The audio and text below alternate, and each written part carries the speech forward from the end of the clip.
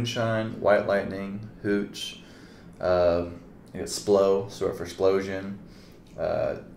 Mule was like there's Panther's Piss and Mule's Breath, Thump Whiskey, Rock Gut.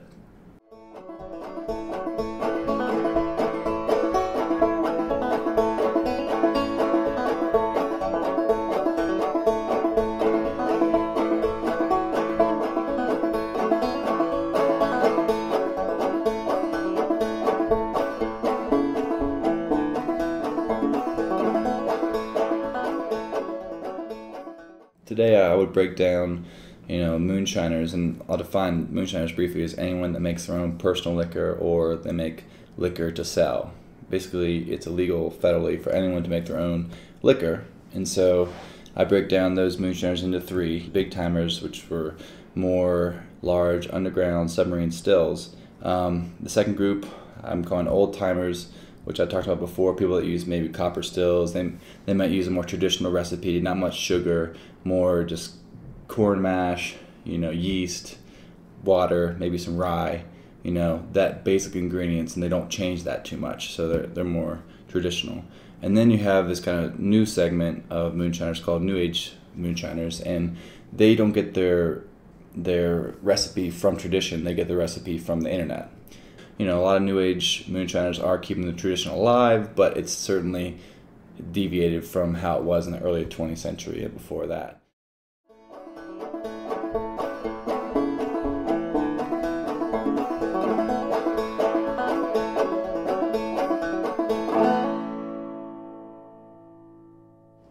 Here, what do you think you want to do with this, given your expertise with this yesterday? I did that whole bag.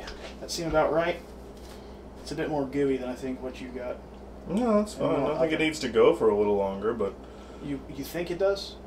I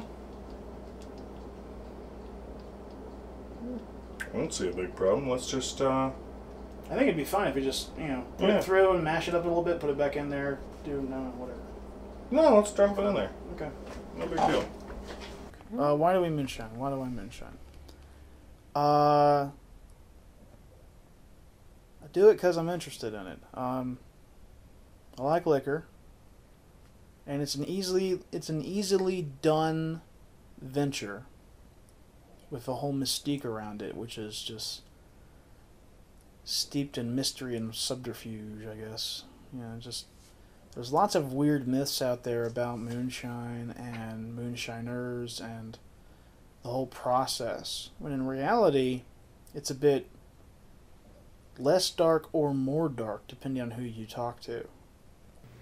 I would consider it more like an offshoot of what I do.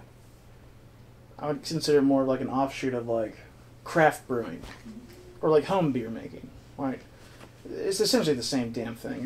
People make beer at home and then they sell it or give it away for presents at like Christmas time or whatever like that.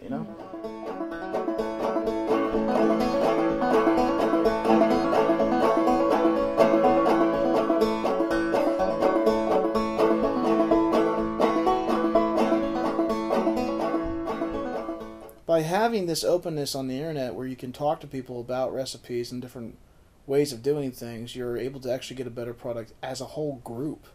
Because it's a way of everyone to say, this didn't work with me. Why didn't it work with you? Was it your setup? Then you can learn something from everybody else about how not to do something if you want a better product. So, in a way, the internet has just really helped boost the subculture in general. Used to be you could only learn this stuff back in the day from books, from not even, from before when you could learn it in books. You learned it word of mouth. You learned it from songs.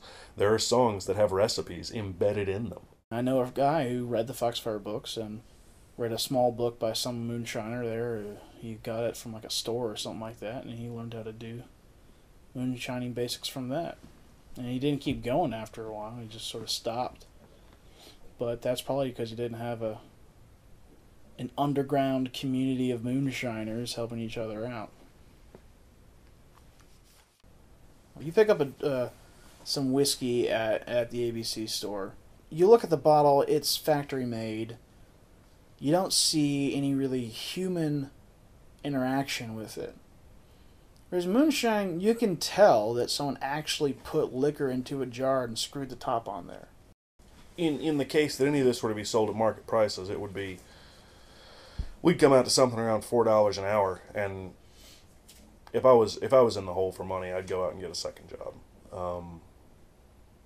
It's more about doing something that is rewarding.